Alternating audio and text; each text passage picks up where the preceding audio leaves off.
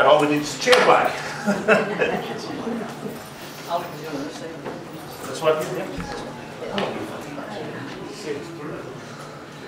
Hi there.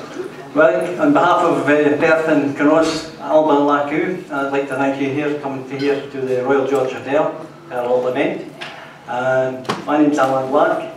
Our guest speakers tonight are Salmond and Comrie. Okay?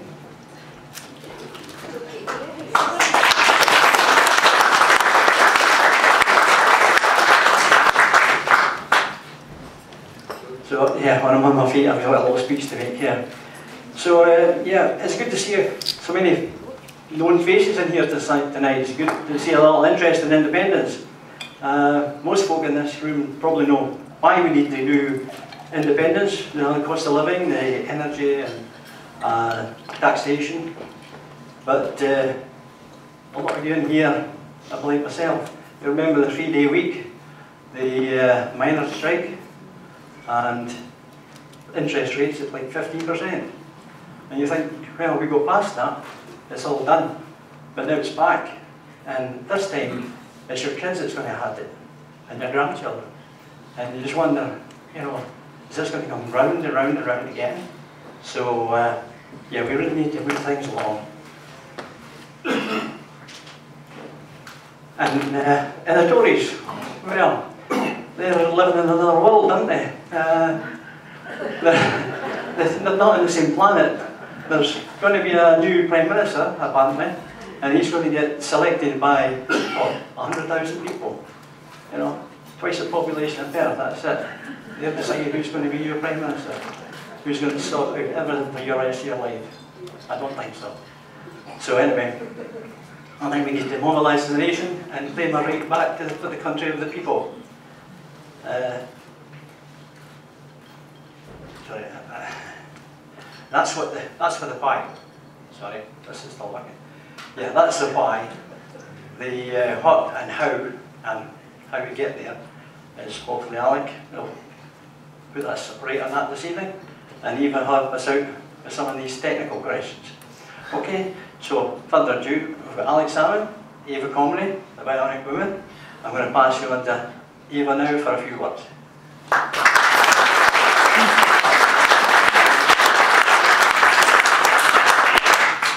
Bonsoir les amis, and I'd like to take this opportunity on Bastille Day to say a very big, I suppose, congratulations to our friends in France. I hope they enjoy their National Day, and I hope with all my heart, as I'm sure everybody in this room does and right across most of Scotland, that it won't be very long before we're celebrating our own National Day as a sovereign, independent country once more. In other words, together, my friends, we will cure the democratic deficit. And we'll do it with far more than a couple of lines on a couple of sheets of paper. We'll do it by having meetings like this and talking to each other and talking to friends and family and colleagues right across the length and breadth of this great country of ours. Now, it gives me enormous pleasure to be in Perth, and I know that that kind of slips off the tongue quite neatly, but it actually does mean a lot to me to be here. And the reason for that, as some of you might already know, is that I grew up in Perthshire. I spent a large part of my childhood in Crieff, where I lived on a caravan site. And I started school in Crieff in, I think, 1967. It was a big year. And the other night, when I was thinking about coming along here and what Perthshire meant to me, I had a look at a really cherished photo, and it's my primary 1 class. So obviously it wasn't quite yesterday. But I remember the day I started school, because one of the things that I saw there in Commissioner Street in Crieff was this most amazing map of the world. It took up almost the whole length of the classroom, if I remember correctly. And the funny thing at the time that I remember thinking quite clearly was, all these countries in the world are all different colours, but some were pink and some were blue and some were green, and I asked the teacher why this was. And she explained, well, that's the British Empire, and that was the Dutch East Indies, and this was somewhere else, and this was what Belgium owned, and this was what the French owned, and whatever and whatever. And I thought, how can a country own another country? What's that all about? However, that was when I was 4.5. As time went on, I began to learn a little bit more about these things.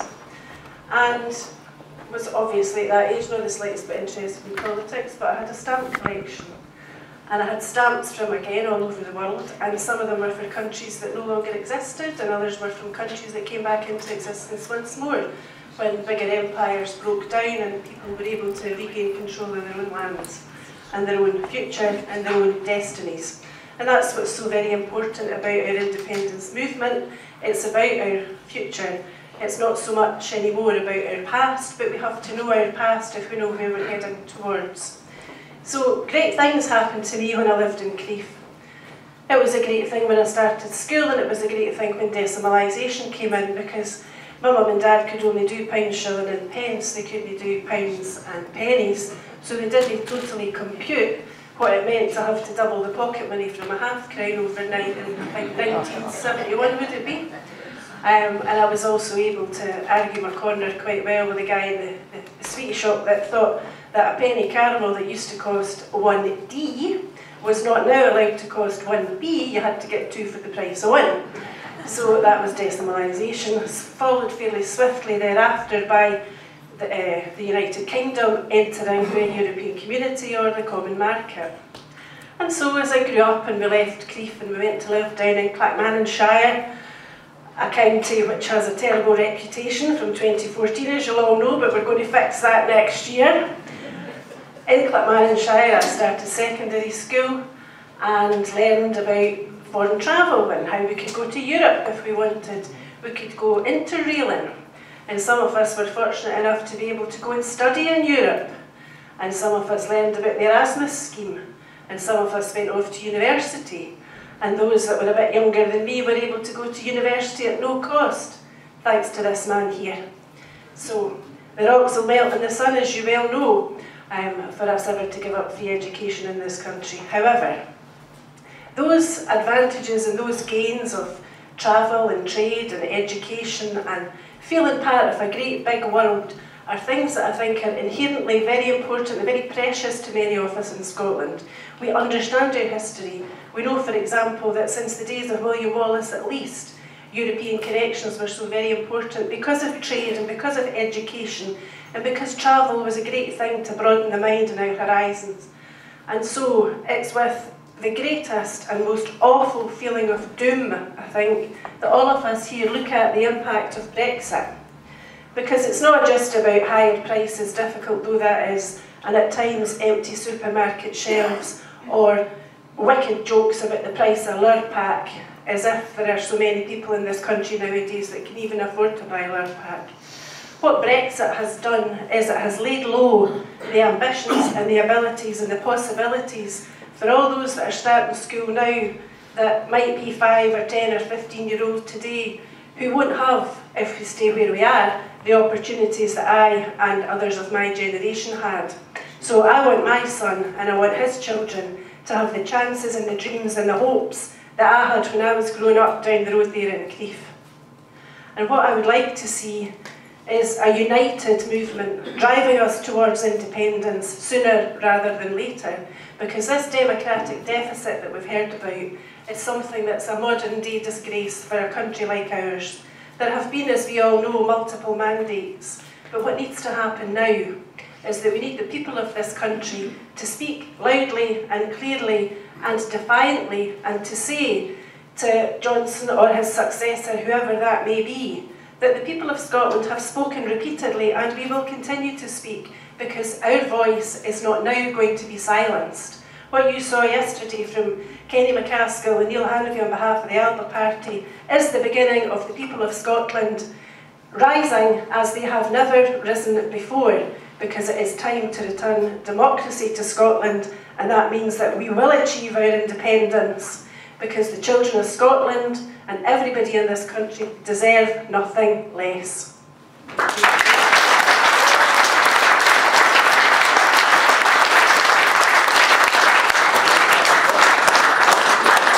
Thank you, Eva. And Alex, would you like to say a few words now? Yes. Thank you, Chair and friends. And if I just say at the cameraman, I'll try not to move about too much because I know that upsets you. So I'll do my absolute best. Listen, I'm delighted to be here in Perth and delighted to be doing a a wee Alba about meeting. It's been a very auspicious week, I think, in Scottish politics. But why I like it in Perth is that it was actually a meeting during the referendum in Perth towards the end of August that I realised that we were in with a chance of winning. I mean, I always thought, you know, we could win if everything went absolutely right back in 2014. But it wasn't really until the end of August, beginning of September, that you started to feel the momentum running for the Yes campaign. And what happened, I'd gone to a meeting in Dundee first. I was campaigning beside the statue of Desperate Dan, and I saw a crowd of folk, you see, a long line of folk. And I thought, that's very interesting, you know, why there's this long line of folk queuing beside the statue of Desperate Dan? So I went up to the guy at the end of the queue, because I wondered, you know, is it happy hour or could be there? I said, why are you queuing, you see, in that inquisitive form I've got. And he says, we're queuing to vote. And I said, no, it's almost 3 weeks away before the referendum day. He says, I know that, but I'm queuing to get myself on the register. And all these other folk in this queue, we're all doing exactly the same thing. So I said to him, but why do you have to be in the register? I mean, you just moved into the city. He said, no, I've been here all my life. I said, well, then how come you're off the register? He says, listen, I've not been on the register since the poll tax. He said, but this is the first time there's been anything worth voting for. And all these folk in this queue have exactly the same opinion. I have to say, I was dead impressed by this. You know, this queue of folk in the sun in Dundee, beside the statue of Desperate Dan, queuing to assert their right to vote. And I was doing the meeting, not in this hotel, the Salutation, that night in Perth, and I was kind of enthused by it. So I said to the audience, I said, no, I saw something really incredible today in the city of Dundee. I saw something astonishing, almost unbelievable, virtually unique. Somebody shouted out, a Tory. What I saw was a queue of fellow citizens asserting their democratic right to participate in an election. And it was then that I knew the momentum was with us, and indeed might have carried us to success if it hadn't been for the alerting of our friends in the British establishment in the last 10 days from being totally complacent about the result. They went into total overdrive. If you want my own belief as to what decided the referendum, that it was the vote delivered in the last week. The suggestions you could have the easy option, you could have everything you wanted. Brilliantly done, incidentally, by the Daily Record. Indeed, the person who edited the Daily Record now works for the SNP government. Obviously had a Damascus conversion to the cause of independence over these last 8 years, but now works for the SNP government. I'm still not puzzled that one right through, but nonetheless, the vow is a masterpiece of political propaganda. And it said to people, you can have all the things you want to have without the risk of independence. Now, of course, it was a massive con. The stuff that was meant to be an offer, what was it Gordon Brown said, federalism, near independence, everything you could possibly want in Scotland would be delivered by the vow, and people didn't have to take the step of independence. In the 8 years since, we're now on to about to have our fourth Conservative Prime Minister. We are in a period of continued austerity, moving into recession, perhaps even economic depression, and we've got just about everybody in Scotland thinking about next winter and wondering how they're going to heat their home. In this energy-rich, energy overflowing country is being covered in fuel poverty. So the subprint in the vow of September the 14th didn't mention that sort of stuff. And so when I hear, as I still do, and I was in a debate the other night with somebody who said, oh no, we can't have another vote on independence, you had your vote back in 2014, as if democracy is a static thing, it's a once and for all vote and nothing ever happens thereafter.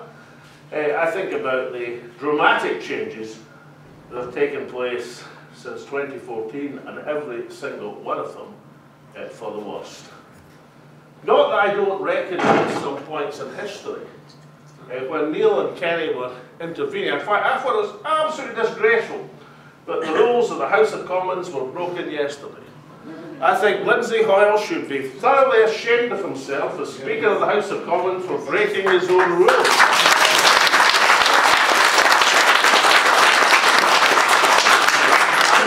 I have cause in my 25 years in Westminster to read the rule book. You know? It was, when you have 3 or 4 members, it's an essential protection if you know the rules and the other side doesn't it. Because it's the one thing you've got between yourself and getting sat on and discriminated every single day. And I know the difference between Standing Order 43 and Standing Order 44, the Speaker of the House of Commons, and what I thought was the most extraordinary outburst that I've just about ever seen. I was trying to remember, would John Burke, would he have been shouting and screaming like that? Or Betty would have been shouting and screaming like that? Or Jackie Weather, all these speakers. But this man, I mean, the hate which was being conveyed that somebody should have the temerity to raise a point of order in the House of Commons. It was quite extraordinary. Now, it's okay, of course, for the Prime Minister to lie through his teeth every time he opens his mouth. That's okay, apparently. But somebody raising a point of order about the Prime Minister rejecting Scotland's claim for democracy is apparently out of order. So I thought it was highly interesting. Many congratulations to Neil and Kenny for having the nerve to go through with the points they're making. I can tell you from personal experience, it's not an easy thing to do when you've got a baying mob of 600 odd people, and when I say odd people advisedly, it's baying and shouting at you and screaming at you, including the chair. It's no easy thing to do, but they did it, and well done to them.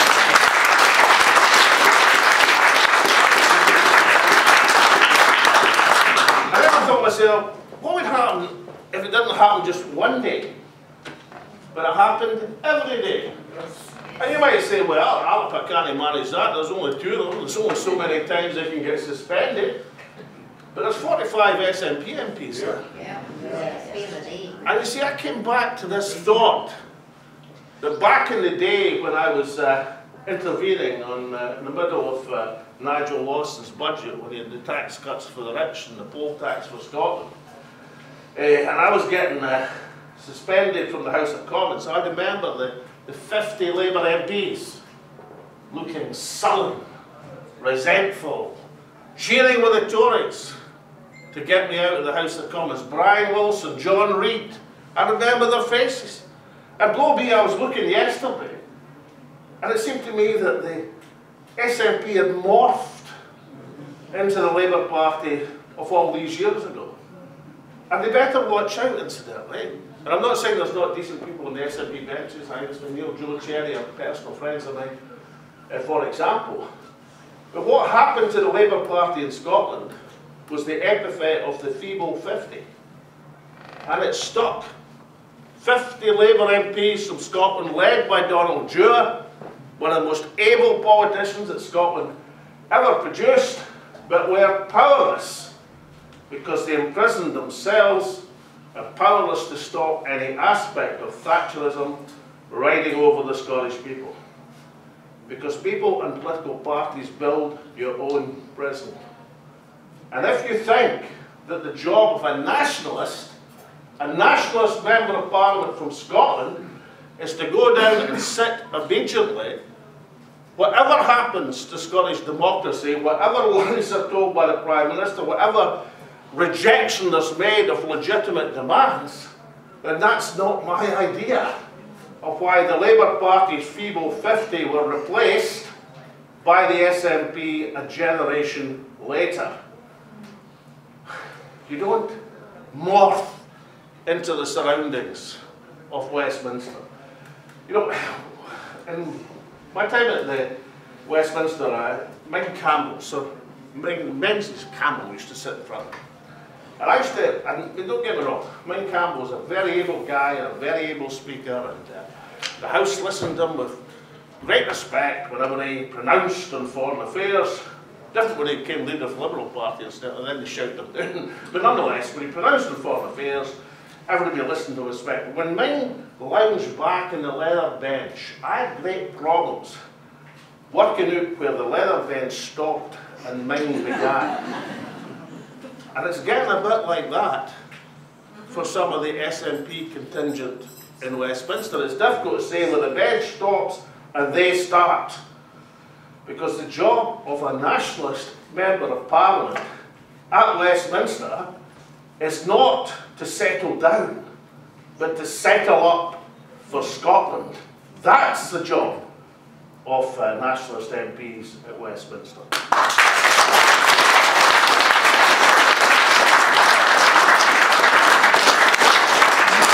If I was at Westminster now, and well, let's talk, I'm going to take something really probable. I was going to say that something like John Nicholson might challenge the chair.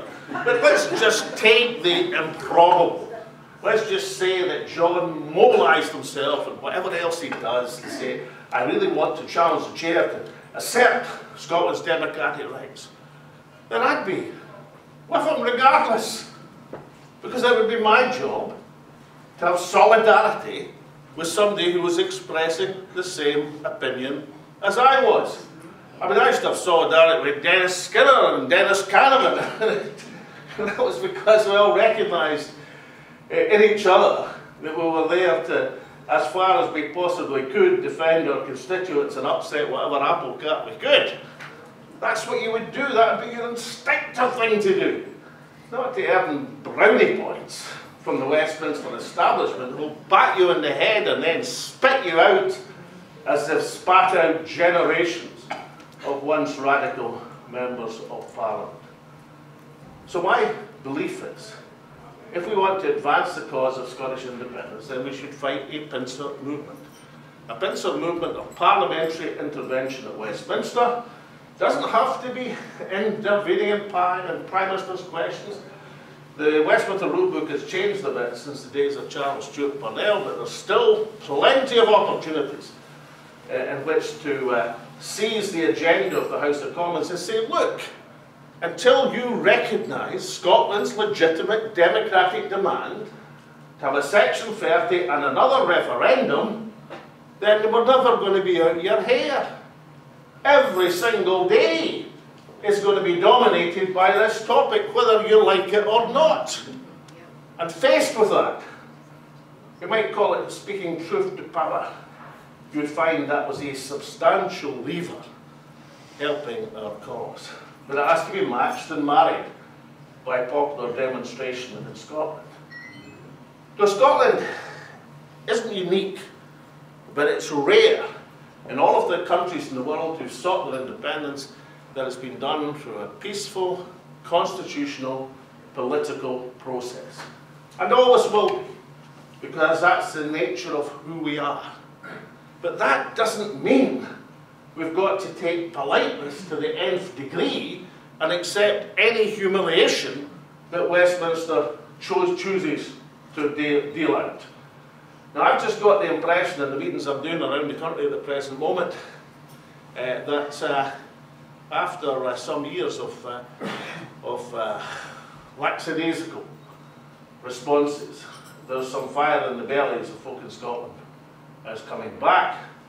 I've only seen it a few times in my life. I saw it in the last weeks of the referendum campaign. Before that, I saw it in the poll tax campaign way back in 1990. I saw it when the constitutional issue comes matched and merged with key political and economic issues in Scotland. And when you see that happening, you know that things are on the move. Now, the firing gun has been started. It's been fired. We have to work forward to the 18th of October, 19th of October next year. That's when there's going to be another referendum. That's what the First Minister has said. And as far as Alba is concerned, we're working to that timetable and on that agenda.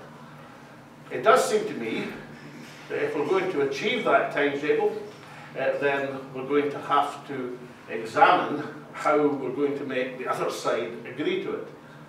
if it's really a question of writing a letter to Boris Johnson, then writing a letter to his successor, and when the reply comes back we go, oh my goodness, they haven't agreed, then I don't think we're going to get very far.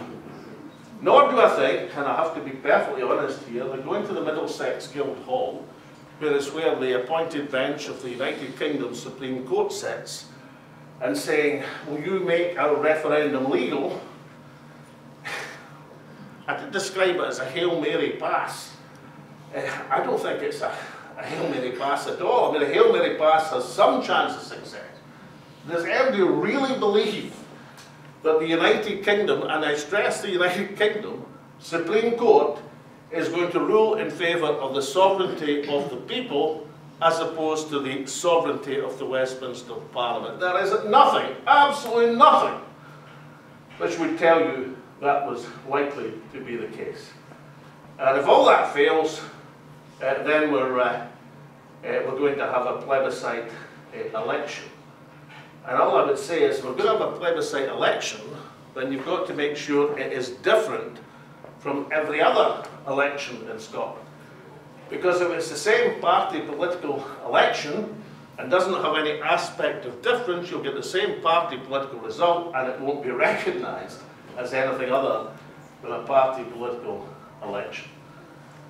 So let's take them in turn. I don't think we should take no for an answer from Boris Johnson or whichever one of the hateful eight manages to get success in this Tory election contest. I mean, if Rishi Sunak, for example, I mean, I know that Boris Johnson is not very popular, this gets a bad rep and all the rest of it, but compared to Rishi Sunak, he's a bleeding heart liberal in terms of economic policy. I mean, this guy would send you to an early grave and then re-examine your legacy to see if there's anything else he could tax. This guy thinks that the key questions facing the country are not where you're going to get the money to heat your home, but what he can do in terms of reducing the UK debt exposure at the present moment. There is nothing, absolutely nothing in the UK Treasury that's not dry as dust with Rishi Sunak in charge. So I'm not particularly worried, as some people are, that after Boris Johnson and the Tory party are going to have a fundamental change of character. The Tory character is stamped, and whoever succeeds is going to have that same ethos, an ethos rejected in Scotland time after time. But if we want to change their minds, then we have to campaign for it, in Parliament and outside Parliament. You've seen what the Alba MPs are prepared to do. We should follow and sustain their lead. I'd like you all to mark the 18th of September in your diaries as a major demonstration that we'll be contributing to in Scotland, not just looking back to 2014, but looking forward to the mobilisation to come.